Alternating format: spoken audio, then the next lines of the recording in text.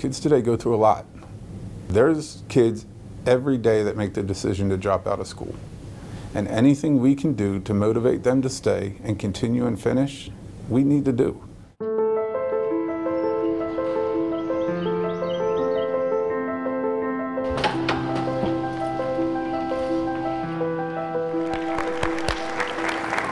We are about to celebrate the students who are doing whatever it takes to graduate and stay on track as of this moment today.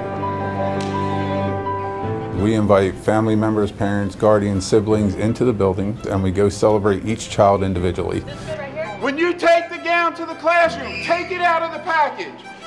Walk into the room and scream, "You are eligible to graduate," and put it on them. And give them a hug, okay? Yeah. We have a student committee that designs the cap and gown, and no one else knows what it looks like besides those members of the committee and of course select people from Herff Jones, who is our partner. I don't know of any other school that does this. And what we ask the graduation committee every year is to design a cap and gown that represents the personality of your graduating class. So every year it's unique. Do you want to see what it looks like? Yeah? So this is the first viewing of the 2022 cap and gown. With last names on the back. One of the things that our students really love is they get their last names on the gown.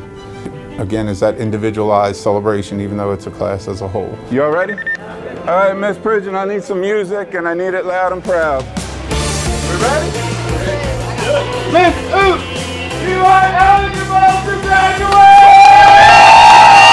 Yeah! Class of 2022, that's the gown!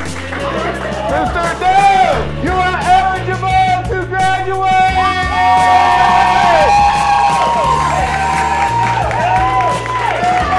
You are eligible to graduate! I love it, y'all. I love it! Probably is my favorite day of the year because the emotions that you see of pride, the tears of joy, it's just a phenomenal experience.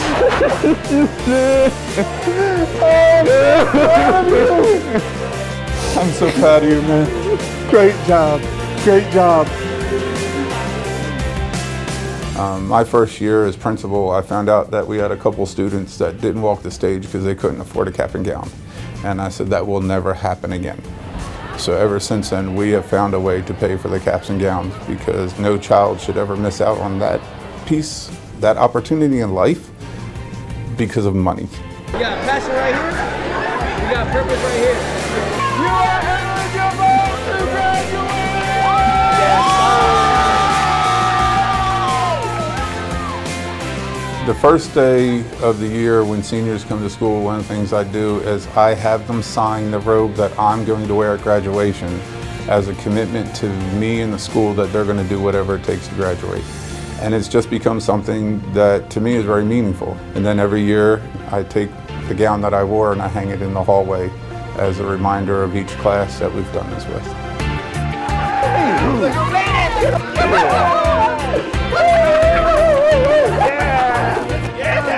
But the other part is for all the underclassmen, those 9th, 10th, and 11th graders are sitting in classrooms saying, I want that in 4 years, I want that in 2 years, I can't wait for my turn. And that's what it's all about. And it's just a way to make sure that kids are seen and that they're celebrated for who they are.